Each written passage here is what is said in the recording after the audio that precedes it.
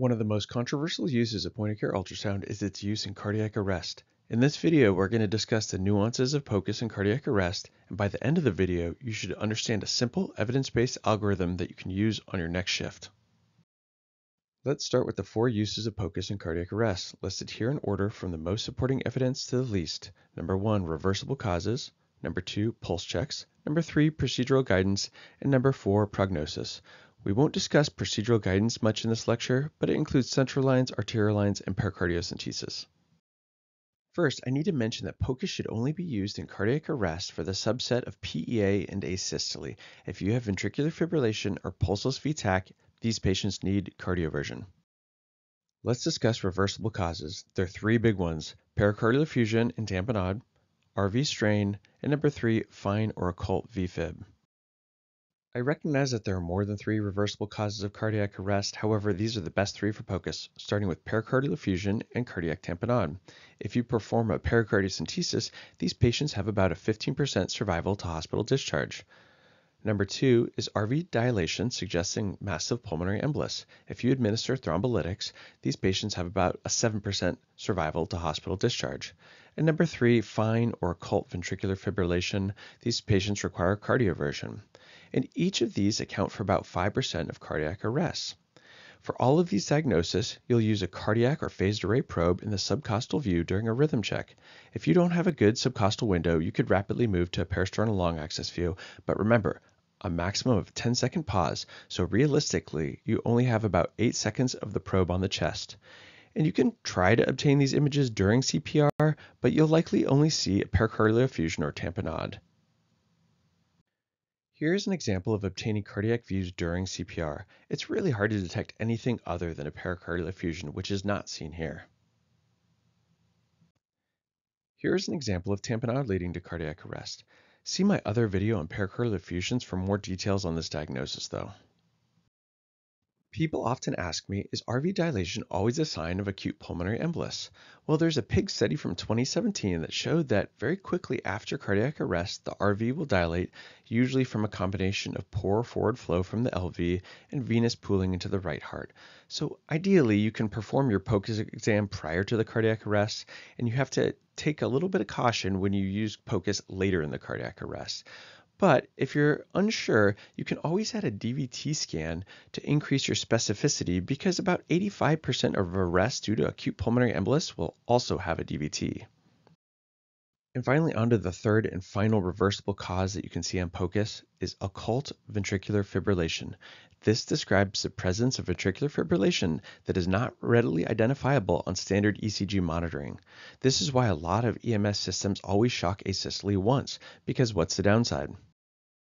Here is a great example of ventricular fibrillation versus asystole.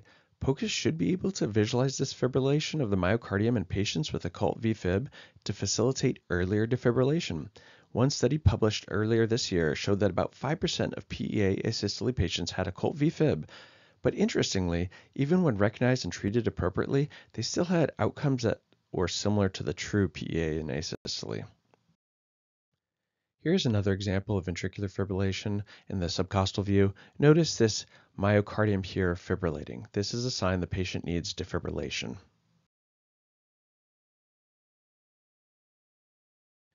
Here's one more example of ventricular fibrillation. You'll notice that the myocardium here is fibrillating, and you can also see it up here.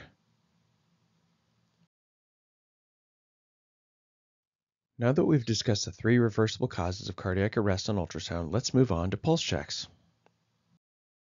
It's important to mention that ultrasound should not be prolonging pulse checks, and there's 2 interventions we can do to minimize the amount of time that the probe is on the chest, with the first being pre-pause imaging. This is the idea that you'll place the probe in the subcostal or subxiphoid position during CPR to find your window before the rhythm check, save your clip, and then interpret the image after CPR resumes.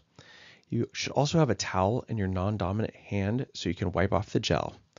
And finally, have someone count down from 10 during the rhythm check, and so when they hit the 2-second mark, your probe should be off the patient and you can resume compressions by the 10-second mark.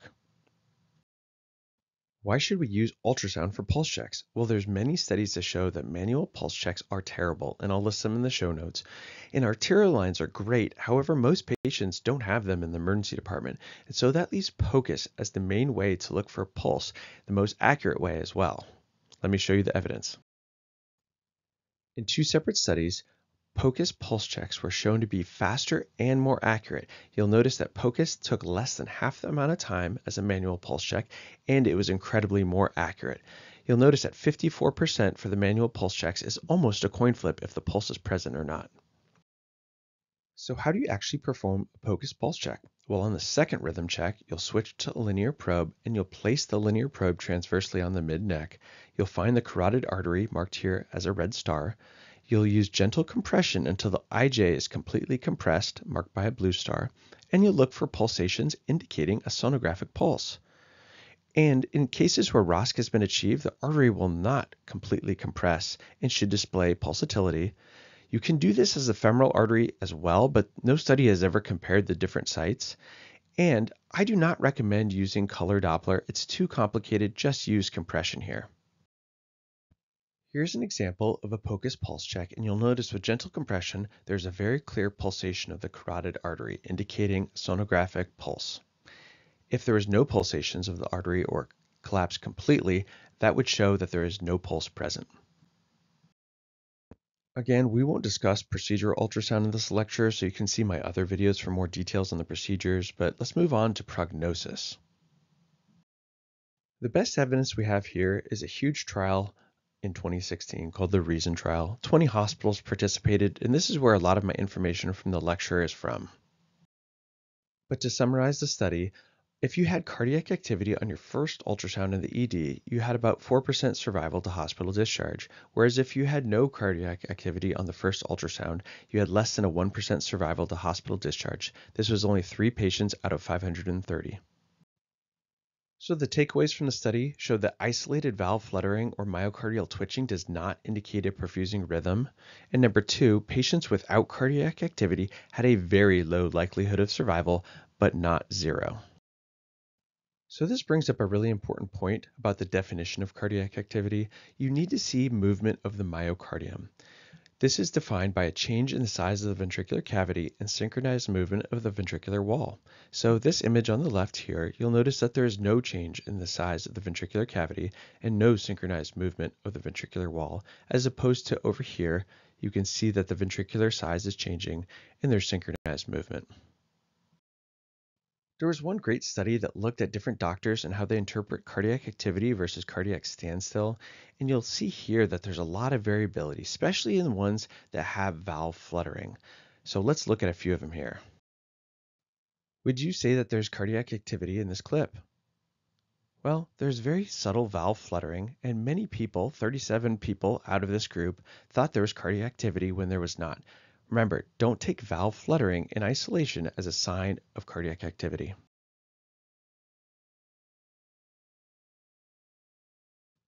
Would you say that there's cardiac activity here? Remember, you need a change in the ventricular size as well as synchronized movement of the myocardium. And yes, I see myocardial contraction here, but there are still 10 docs that thought this was cardiac standstill.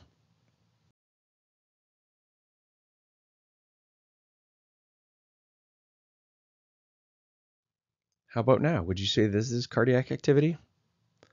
Well, this can confuse people, but this is just actually bagging the patient, and the heart is actually not moving.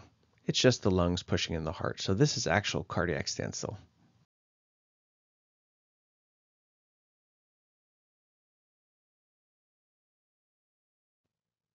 Most people didn't miss this one, but if you look at the right side of the heart, you'll notice that there's swirling in the atria, and this is a very common sign when you actually have cardiac standstill.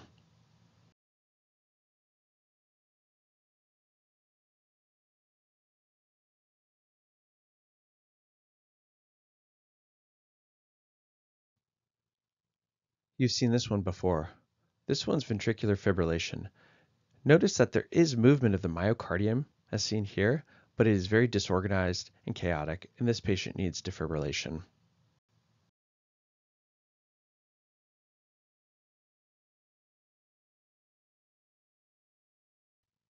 Now we're going to move on from advanced ultrasound to cutting edge ultrasound. This is not an evidence-free zone, but it's rather an evidence-light zone. The concept of pseudo PEA has been around since around 2003, and there's been a big increase in publications over the last 5 years, but it's a term that's not used by the American Heart Association. The pseudo PEA means that you have sonographic cardiac activity, but without a palpable pulse. But remember, your fingers are terrible at determining if there's a pulse. In the Reason trial that we mentioned earlier, about 50% of the PEA patients actually had cardiac activity on ultrasound. This excellent graphic shows PEA is a spectrum, starting with true PEA over here, where you have organized electrical cardiac rhythm, but no cardiac activity on ultrasound, you don't feel a pulse, and if you had an arterial line, your arterial line would read 0. As opposed to hypotension, where you should still have cardiac motion on ultrasound and a palpable pulse, and if you had an arterial line, maybe your systolics would be in the 80s. Pseudo PEA is in the middle. Now you have cardiac motion on ultrasound, but no palpable pulse, and these patients are more like profound shock state. They have better survival to hospital discharge, and interestingly, ACLS treats true PEA and pseudo PEA as one single pathway, and then just throws an asystole into the PEA asystole algorithm. True PEA is actually cardiac arrest with dismal outcomes. You'll provide CPR and bolus epinephrine, and it makes sense to restart the heart, whereas pseudo PEA is more of a severe shock state with some cardiac output, though it's not true cardiac arrest, and CPR with bolus epinephrine may be harmful. So to summarize, pseudo PEA is actually a profound shock state, not actually cardiac arrest, and pseudo PEA versus true PEA is associated with higher rates of ROSC and survival. And how do you detect pseudo PEA? Again, you don't use your fingers, you have to use a POCUS pulse check or an arterial line, maybe end-tidal CO2, but that's not as well studied. And you can consider if pseudo PEA is present, then treat it as profound shock rather than cardiac arrest. So you don't resume CPR, you don't bolus epinephrine, you'll start an epinephrine or norepinephrine infusion as you would with profound septic shock. This is from the Reason trial when they retrospectively reviewed the data and found that continuous IV adrenergic agents had higher rates of ROSC. And in fact, I was planning to do a whole lecture on pseudo PEA versus true PEA until I came across a video that explains it way better than I ever could. So if you're interested, please check out this link to a video by Dr. Rob Samard. So I've covered a lot of information. Now let's try and organize it into a very simplified algorithm that you can take to your next shift. So let's say you have a patient that's crashing, they're hypotensive. This would be the place where you'd perform the rush exam. This is the rapid ultrasound for shock and hypotension. See my other lecture for more details on this. But at some point, they sustain a cardiac arrest, and now they're in PEA or asystole. Someone would likely start ACLS with chest compressions, and if you haven't already, while the chest compressions are ongoing, you'll do a tamponade evaluation. Remember, other things are hard to see besides tamponade. And then finally, at your rhythm check, you'll look for the 3 reversible causes of cardiac arrest here, and you have less than 10 seconds. If you find tamponade, you'd perform pericardiocentesis. If you had RV dilation plus or minus a DVT, you'd provide thrombolytics. And if you had VFib, you'd shock them at this point. Say you had none of the 3, you continue with your ACLS. And at the second rhythm check, you'd use your linear probe and place it on the neck to look for a carotid pulse. Remember, the fingers are terrible, so you need to use ultrasound to look for a pulse. If there's no pulse, you continue ACLS. And then subsequent rhythm checks, you'd use your linear probe to look at the pulse. You don't need to look at the heart anymore unless you actually have ROSC. Let's say at the third rhythm check, you actually have a POCUS carotid pulse. That indicates ROSC, and now you'd stop CPR, insert an arterial line, and consider an epinephrine drip. But what if there's no POCUS pulse at this rhythm check? Well, you can continue this for as long as you need to, recognizing the longer you go, the less chance there is for ROSC, and at some point you'll terminate your resuscitation. So let's run through an actual case that I had in the emergency department of cardiac arrest where the paramedics reported PEA. On the first rhythm check, you see no cardiac activity. You see atrial swirling of blood, but you also don't see any reversible causes such as tamponade, RV enlargement, or VFib. Although you now know this patient has less than 1% chance of leaving the hospital, he's relatively young with a witnessed arrest, so you continue ACLS. On the second rhythm check, you use the linear probe on the neck to look for a sonographic pulse. You detect a pulse with ultrasound. You tell the team to hold compressions. Since you have obtained ROSC, you now take the cardiac probe and look at the heart again to find cardiac activity with an expectedly reduced left ventricular ejection fraction. At this time, you place an arterial line with ultrasound and start an epinephrine drip to keep your maps above your map goal. All right, to summarize my entire lecture of POCUS and cardiac arrest, remember, you'll use POCUS only in PEA and asystole, and it's great for the 3 reversible causes, including pericardial effusion, fine or occult VFib, and it's pretty good for a dilated right heart if used early in arrest. It is useful for prognostication, especially if there's no cardiac activity seen. You'll want to use pre-pause imaging to shorten pulse checks, which involves finding your window before chest compressions are held for the rhythm check, and then keeping your probe on the chest less than 8 seconds, wiping off the gel, and interpreting your images after chest compressions have resumed. To determine if there's cardiac activity, you'll look for myocardial movement, not valve movement. Number 4, pulse checks are terrible. Please use POCUS or an arterial line to determine if the patient has a pulse or ROSC. And number 5, the cutting edge one, is going to be treating true PEA and pseudo PEA differently, where pseudo PEA you'll hold chest compressions and give an epinephrine infusion rather than bolus epinephrine. And then finally, the new frontier of cardiac arrest is going to be TEE, which we'll describe later.